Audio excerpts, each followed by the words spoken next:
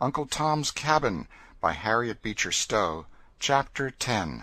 The Property is Carried Off.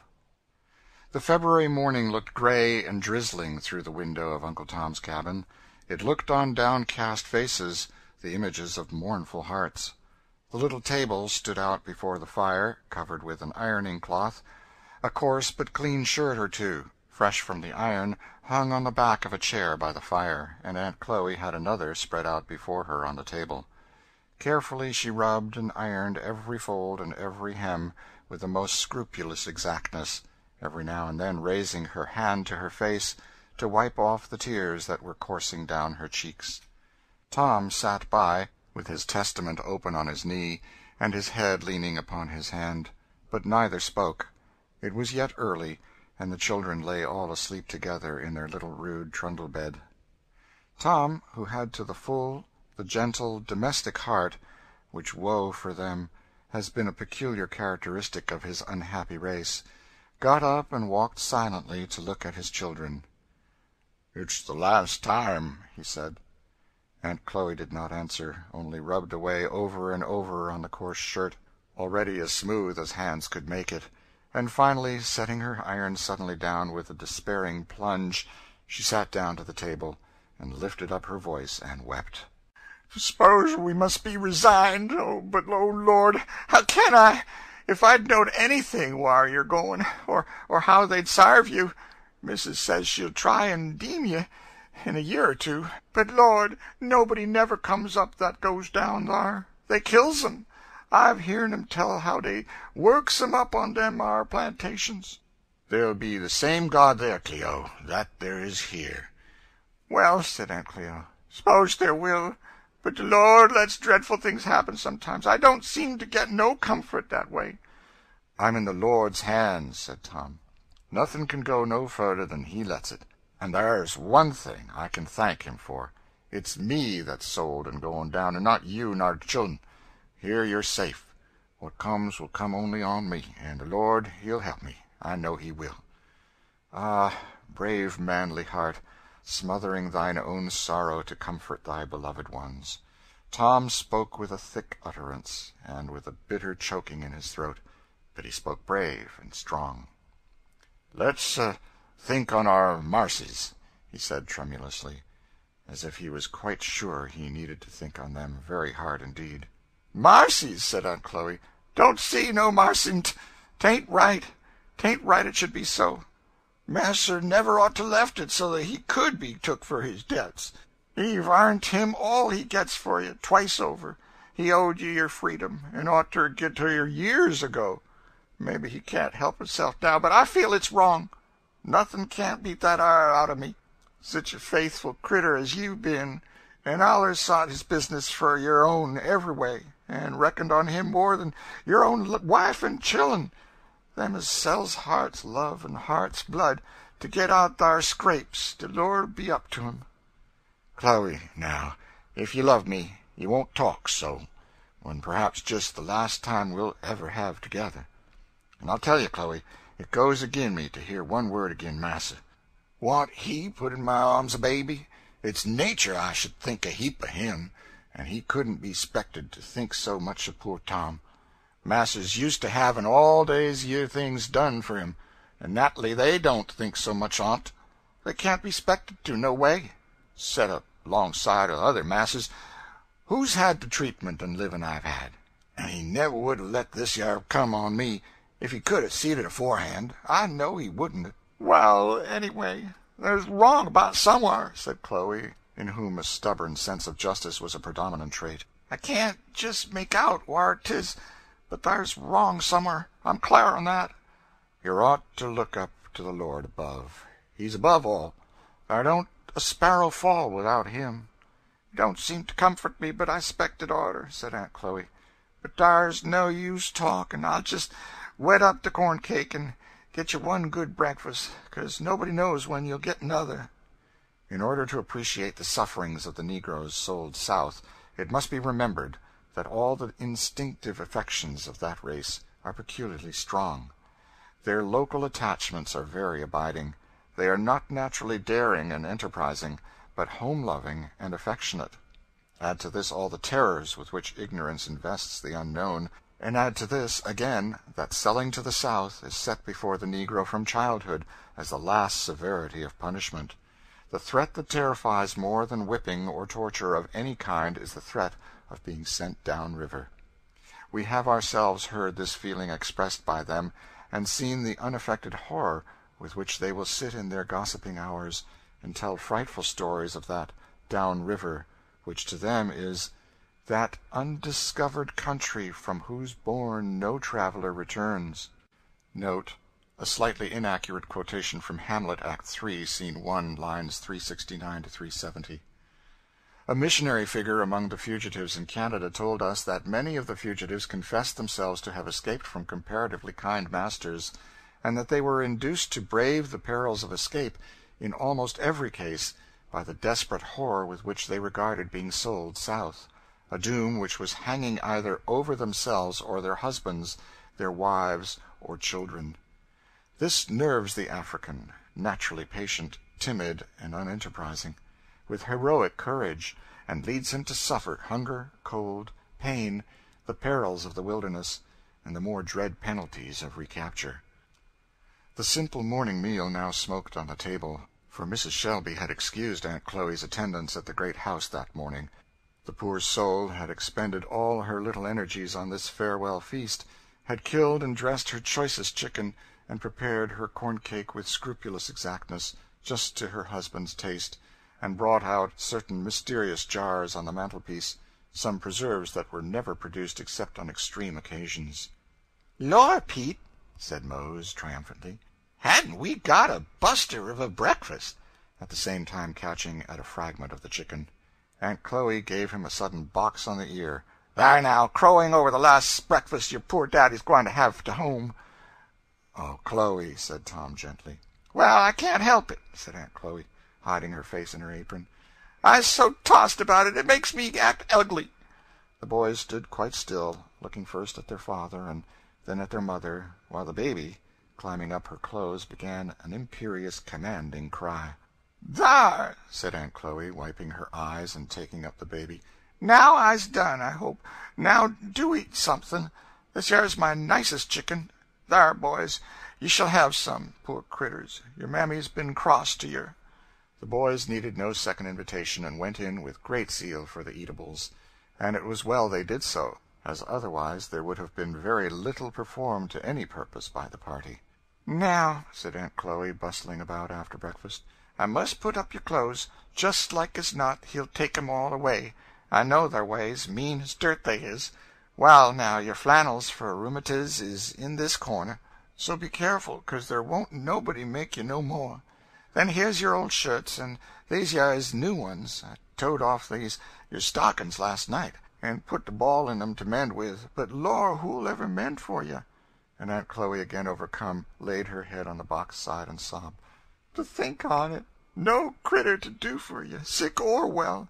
I don't rarely think I ought to be good now." The boys, having eaten everything there was on the breakfast table, began now to take some thought of the case, and seeing their mother crying and their father looking very sad, began to whimper and put their hand to their eyes. Uncle Tom had the baby on his knee, and was letting her enjoy herself to the utmost extent, scratching his face and pulling his hair, and occasionally breaking out into clamorous explosions of delight, evidently arising out of her own internal reflections. "Ah, crow away, poor critter," said Aunt Chloe. "You'll have to come to it, too. You'll live to see your husband sold, or maybe be sold yourself. And these yer boys, they's to be sold, I suppose, too, just like as not. When they gets good for something, ain't no use in niggers having nothing." Here one of the boys called out, "There's Missus a-coming in. She can't do no good. What's she coming for?" said Aunt Chloe. Mrs. Shelby entered. Aunt Chloe set a chair for her in a manner decidedly gruff and crusty. She did not seem to notice either the action or the manner. She looked pale and anxious. "Tom," she said, "I come to—" And stopping suddenly, and regarding the silent group, she sat down in the chair, and covering her face with her handkerchief, began to sob. "Lord, now, missus, don't, said Aunt Chloe, bursting out in her turn, and for a few moments they all wept in company. And in those tears they all shed together, the high and the lowly, melted away all the heart-burnings and anger of the oppressed.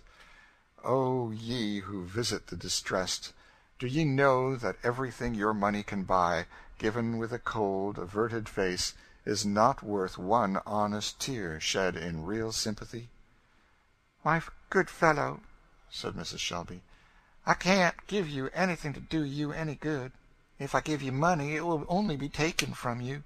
But I tell you solemnly and before God that I will keep trace of you, and bring you back as soon as I can command the money. Until then, trust in God." Here the boys called out that Massa Haley was coming, and then an unceremonious kick pushed open the door.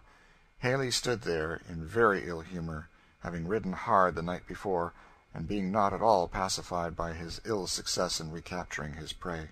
"Come," said he. "You nigger, you're ready?" "Servant, ma'am," said he, taking off his hat as he saw Mrs. Shelby. Aunt Chloe shut and corded the box, and getting up, looked gruffly on the trader, her tears seeming suddenly turned to sparks of fire. Tom rose up meekly to follow his new master, and raised up his heavy box on his shoulder. His wife took the baby in her arms to go with him to the wagon, and the children, still crying, trailed on behind. Mrs. Shelby, walking up to the trader, detained him for a few moments, talking with him in an earnest manner, and while she was thus talking the whole family party proceeded to a wagon that stood ready harnessed at the door. A crowd of all the old and young hands on the place stood gathered around it to bid farewell to their old associate. Tom had been looked up to, both as a head servant and a Christian teacher, by all the place, and there was much honest sympathy and grief about him, particularly among the women. "Why, Chloe, you buy it better'n we do," said one of the women, who had been weeping freely, noticing the gloomy calmness with which Aunt Chloe stood by the wagon. "I has done my tears," she said, looking grimly at the trader, who was coming up. "I does not feel to cry for dat our old limb, nohow." "Get in," said Haley to Tom, as he strode through the crowd of servants who looked at him with lowering brows. Tom got in, and Haley, drawing out from under the wagon seat a heavy pair of shackles, made them fast around each ankle. A smothered groan of indignation ran through the whole circle, and Mrs. Shelby spoke from the veranda. "Mr. Haley, I assure you that precaution is entirely unnecessary." "Don't know, ma'am. I've lost $500 from this yar place, and I can't afford to run no more risks." "What else could she spect on him?" said Aunt Chloe indignantly, while the two boys, who now seemed to comprehend at once their father's destiny, clung to her gown, sobbing and growing vehemently. "I'm sorry," said Tom, "that Massa George happened to be away." George had gone to spend 2 or 3 days with a companion on a neighboring estate, and having departed early in the morning, before Tom's misfortune had been made public, had left without hearing of it. "Give my love to Massa George," he said, earnestly. Haley whipped up the horse, and with a steady, mournful look, fixed to the last on the old place, Tom was whirled away. Mr. Shelby at this time was not at home. He had sold Tom under the spur of a driving necessity, to get out of the power of a man whom he dreaded, and his first feeling, after the consummation of the bargain, had been that of relief, but his wife's expostulations awoke his half-slumbering regrets, and Tom's manly disinterestedness increased the unpleasantness of his feelings. It was in vain that he said to himself that he had a right to do it, that everybody did it, and that some did it without even the excuse of necessity. He could not satisfy his own feelings, and that he might not witness the unpleasant scenes of the consummation, he had gone on a short business tour up the country, hoping that all would be over before he returned. Tom and Haley rattled on along the dusty road, whirling past every old familiar spot, until the bounds of the estate were fairly passed, and they found themselves out on the open pike. After they had ridden about a mile, Haley suddenly drew up at the door of a blacksmith's shop, when, taking out with him a pair of handcuffs, he stepped into the shop to have a little alteration in them.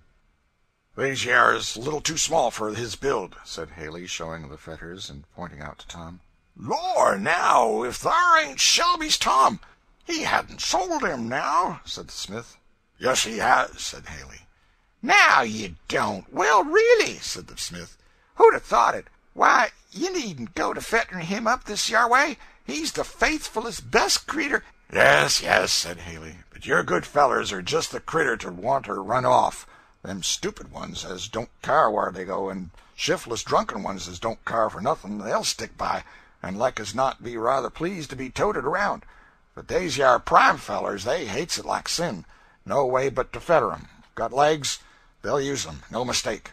"Well," said the smith, feeling among his tools, "them plantations down thar, stranger, ain't just the place a Kentuck nigger wants to go to.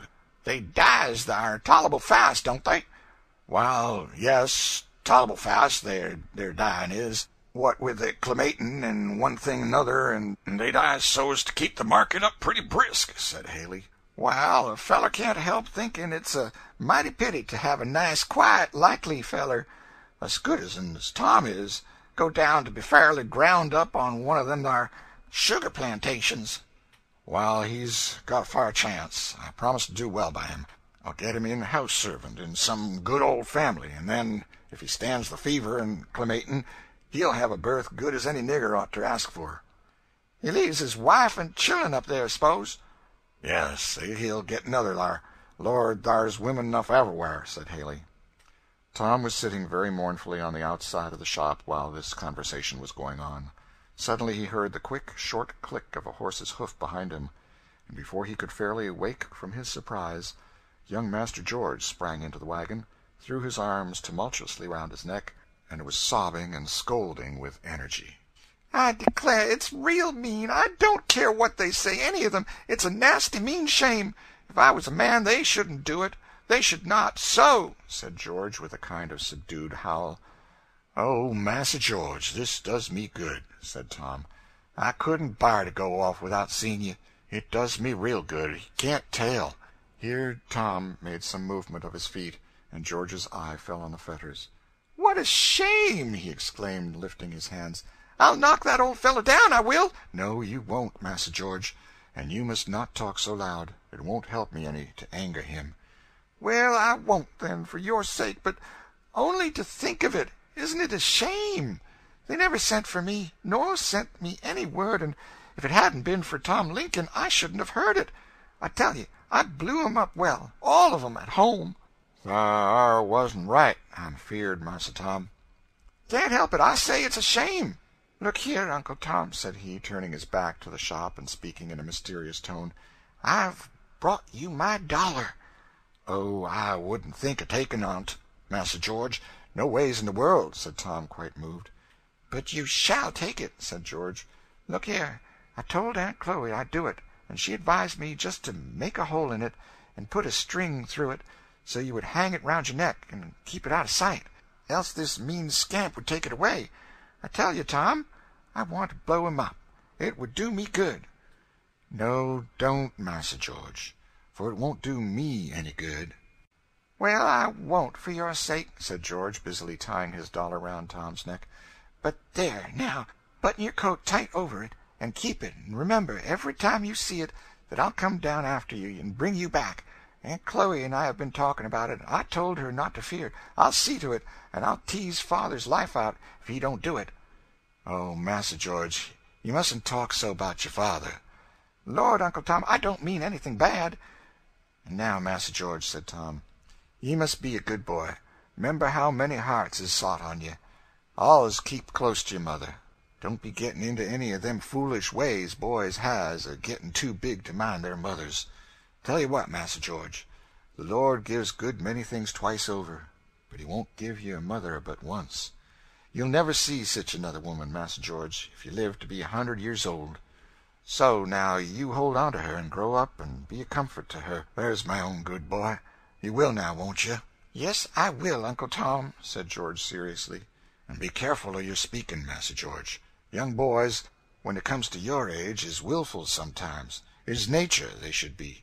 But real gentlemen, such as I hopes you'll be, never lets fall on words that isn't 'spectful to their parents.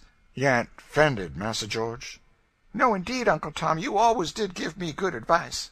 "I's older, you know," said Tom, stroking the boy's fine curly head with his large strong hand, but speaking in a voice as tender as a woman's, "and I sees all that's bound up in you. Oh, Massa George, you has everything. L'arning, privileges, reading, writing, and you'll grow up to be a great, learned, good man, and all the people on the place and your mother and father be so proud on you. Be a good massa, like your father, and be a Christian, like your mother. Remember your Creator in the days of your youth, Massa George." "I'll be real good, Uncle Tom, I tell you," said George. "I'm going to be a first-rater, and don't you be discouraged. I'll have you back to the place yet. As I told Aunt Chloe this morning, I'll build our house all over, and you shall have a room for a parlor with a carpet on it when I'm a man. Oh, you'll have good times yet." Haley now came to the door with the handcuffs in his hands. "Look here now, mister," said George, with an air of great superiority as he got out. "I shall let father and mother know how you treat Uncle Tom." "You're welcome," said the trader.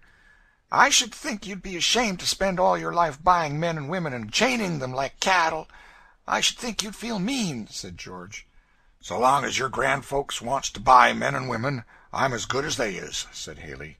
"'Tain't any meaner selling on 'em than 'tis buying." "I'll never do either when I'm a man," said George.